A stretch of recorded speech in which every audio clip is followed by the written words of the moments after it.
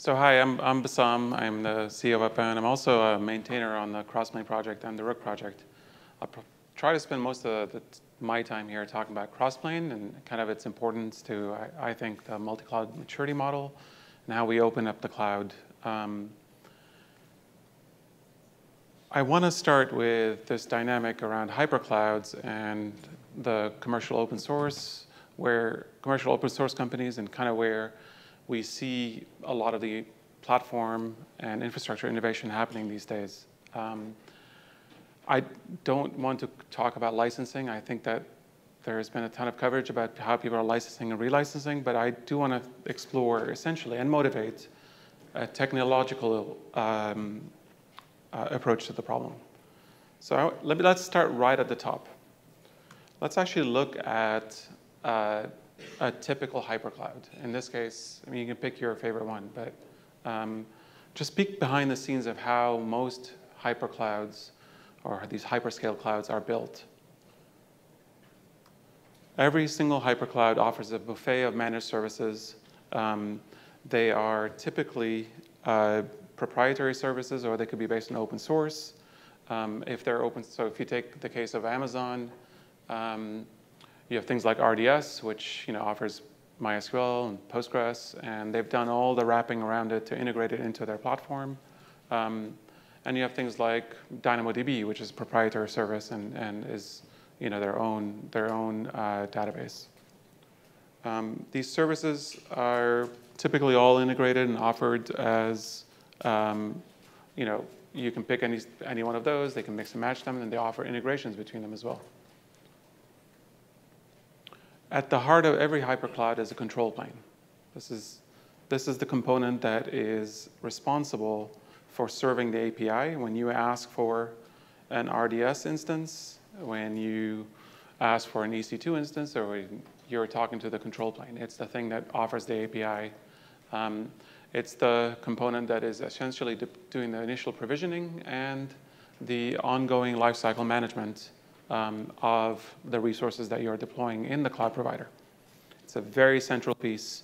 If you want to think about the architecture of every hypercloud, control plane in the middle, a set of managed services that live around it.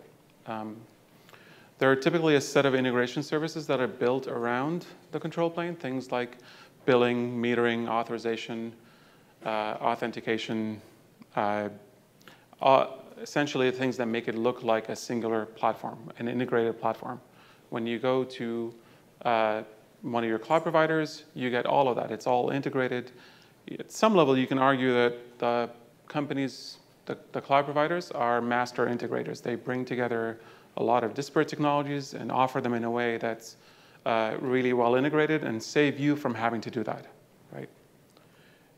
And you as an enterprise consume the hypercloud by essentially just calling an API or using the management consoles or any of the CLI tools. You get a single surface area that is fully integrated. And it's nice that they also offer an SLA on these services. So it's a really fantastic and incredible thing that has emerged over the last 10 years around essentially large-scale cloud providers that offer all of these features. So let's switch gears and talk about this from the perspective of a company that has some really great innovation in platforms. You can think of a database company like Yugabyte or Cockroach or Redis or all of those companies that have built fantastic technology, but are not themselves a large cloud provider. So typically these companies start with open source or open source technologies that they build communities around those. Their path to cloud could start with them offering a service in a given cloud provider's marketplace, right? And so essentially, they can put their software in AMIs or VMs, or maybe in these days there are now container marketplaces, and they offer them as part of, as in the marketplace of the cloud provider. In this model, they have limited integration. They're not featured as deeply as the other managed services the native cloud services that the cloud provider offers. Limited business model, so they're basically stuck to some markup on top of hosting fees. And they have limited access and visibility onto what their customers are actually doing on the cloud, because it's back to essentially running software.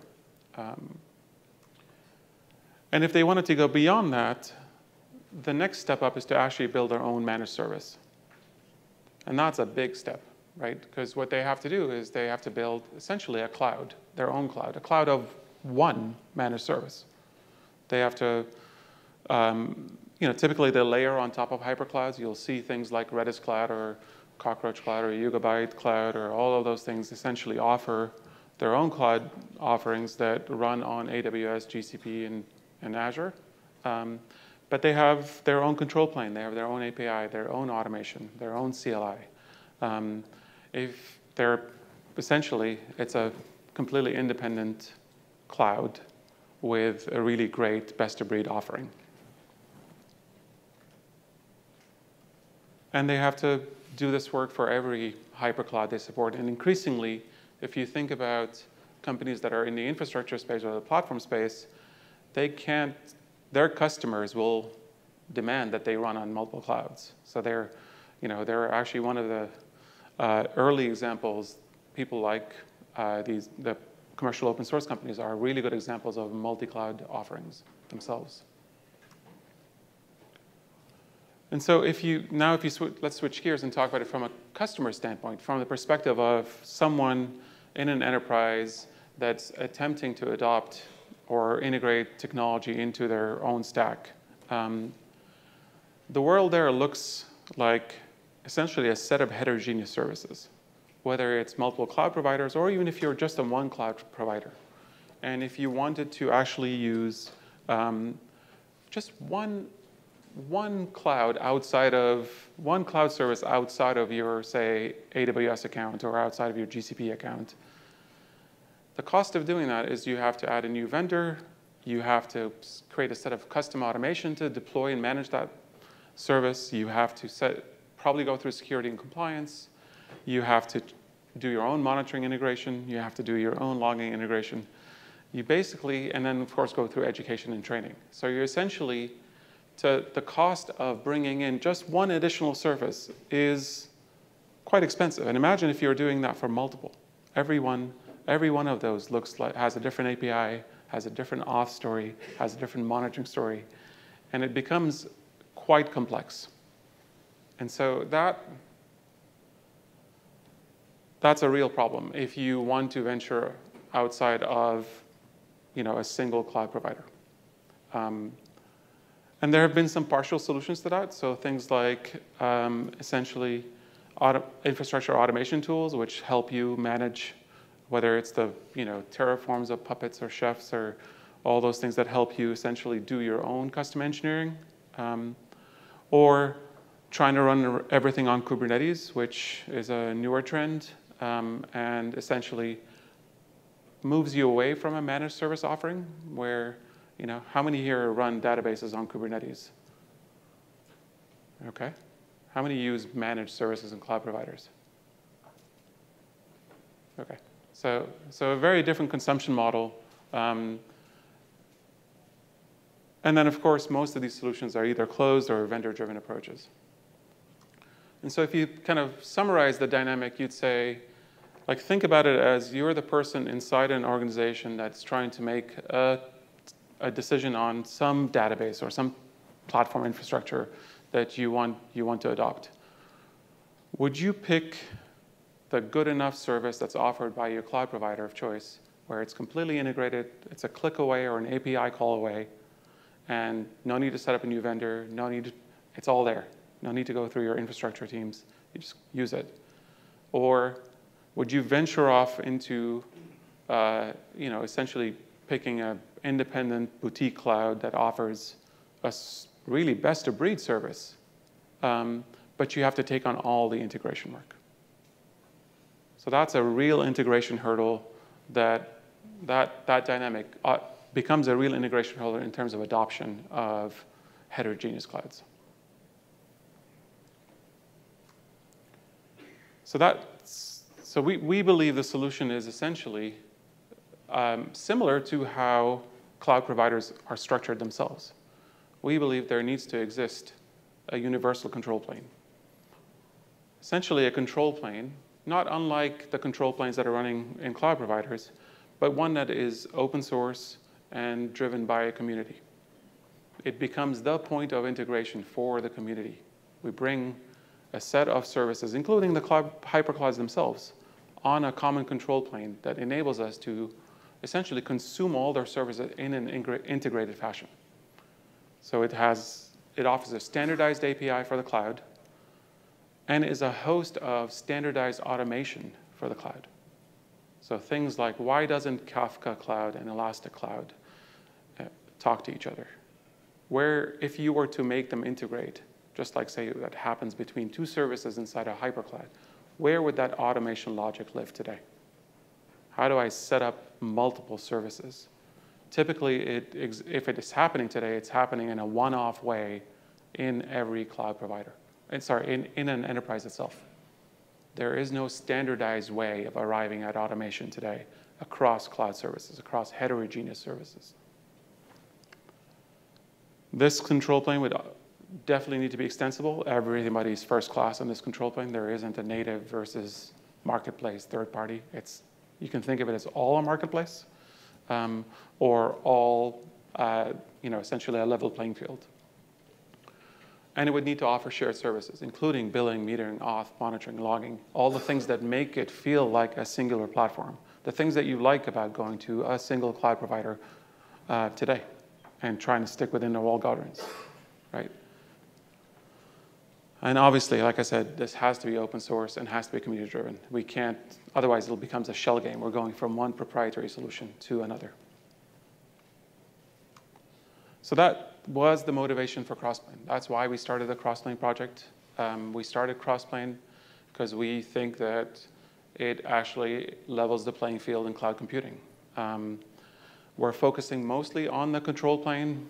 We're not looking at solving a compute issue or a database issue. We're basically just trying to bring these disparate and heterogeneous services under a common control plane so that an enterprise customer could actually consume them as a single offering, if you will. We launched it, just like Jared talked about. You guys saw it in action today, which is fantastic, with GitLab. We launched it in December last year. It's open source, it's community driven. It offers a single declarative API for a set of services, and it's based on the Kubernetes API.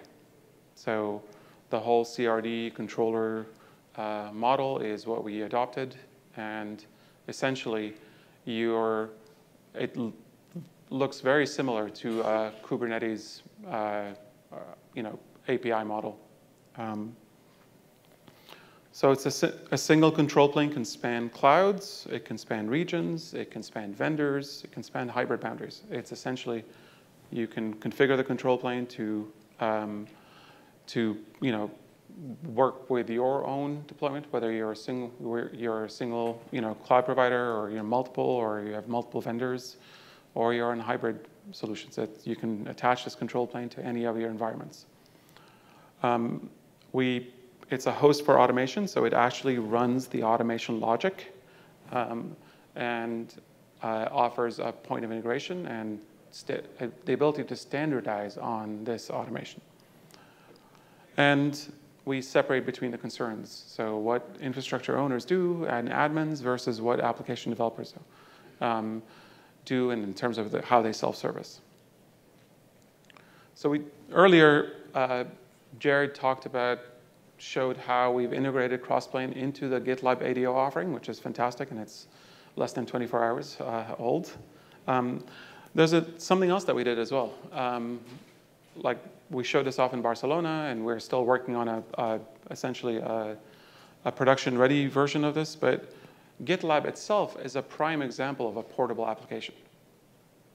So GitLab proper, when you want to run GitLab, it runs 50 plus, the GitLab folks, please correct me in the room now, it might have changed, 50 plus microservices that run on a Kubernetes cluster. They use Postgres, Redis, object storage, and a plethora of other things that run on this. And if you think about it, GitLab because of the way they're architected, can run on Google, can run on Azure, can run on AWS.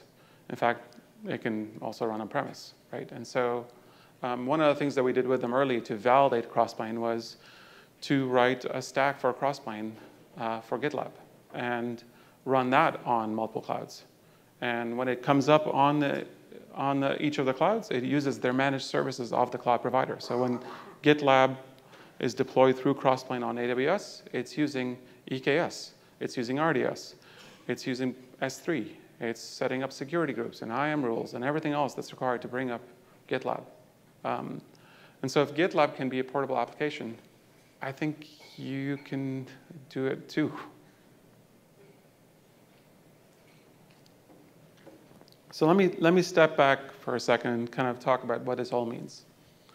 So kind of summarize, I think if we had a universal control plane, one that's owned by community, I believe, and to borrow from Andy Grove here, that we can tip the market today from the cloud computing market from vertical integration, where we have essentially 3, maybe 4 or 5, if you count the other cloud providers, from being, these vertically integrated solutions where they sell you every part of the stack. They own the entire thing from infrastructure all the way up to applications, to more of a horizontally integrated market.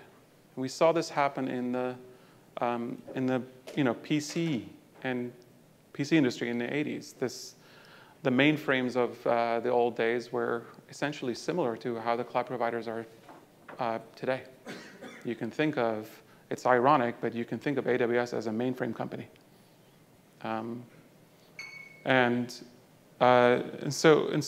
We believe that essentially, if there was a universal control plane that levels the playing field, where the customers are using this control plane to access both their existing clouds and anyone's cloud, that it levels the playing field, and it essentially enables folks to differentiate on services, which is critical to the continued innovation in this space. And so that's kind of why we're doing Crossplane. And I want to just finish by saying it's going to take a village. This is not something that one company or one group or one individual will do. It has to be a community effort. So super proud of the work that we're doing with GitLab and Yugabyte and others that have now joined this party. And I hope that you guys can help us too. So feel free, there are links here. Definitely engage with us. We'd love to talk to you. Thank you.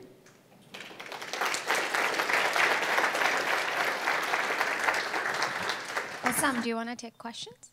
Yes. Sorry. Yeah. All right, questions, anybody? Yep, I'll be over.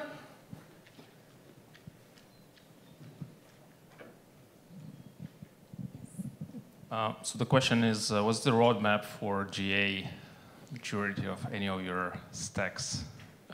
So we've had a few stacks just go into V1 Beta 1. We work on CRD versioning, so some of our APIs turned beta as of 0.4. We're turning more APIs into beta. Mostly database APIs have turned beta. And we just released 0.5. We're on a path to essentially turning all of the APIs beta in the next few months, the ones that we support on the core base. It is an open and extensible platform. We're hoping that there are more people that kind of bring in their stacks and essentially help us with maturity around them. So, all right, thanks. Yep. And then I'll come there.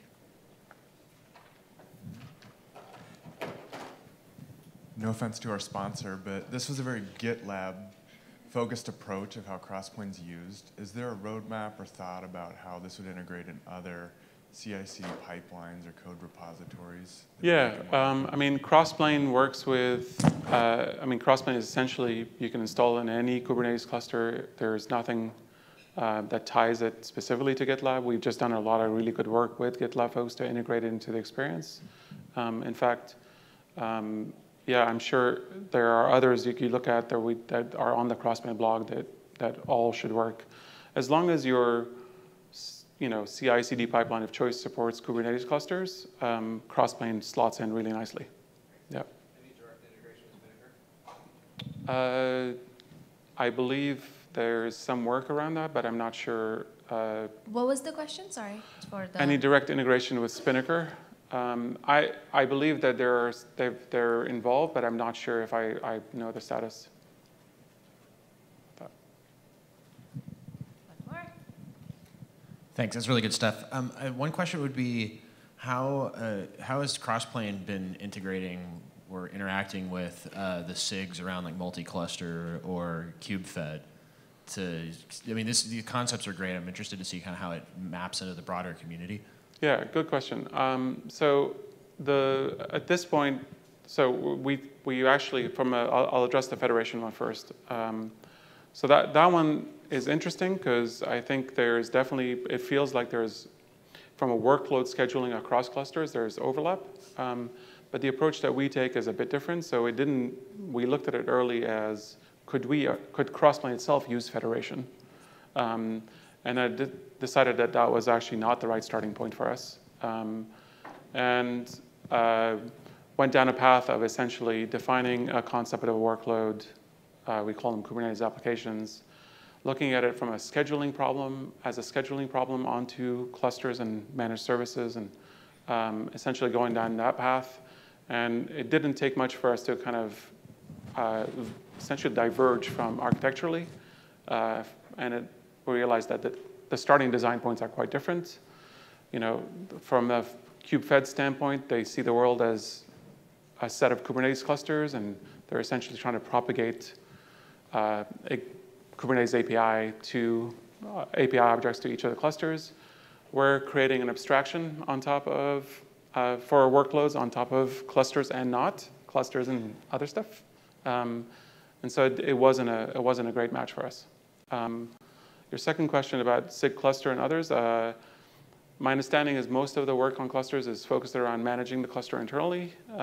We're quite early in that work where we'd love to figure out how to integrate that.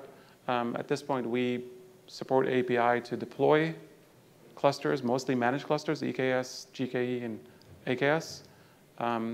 But we're not in the business of, say, growing a cluster or adding things to the node pool yet. And so that's where I think that collaboration will be very meaningful.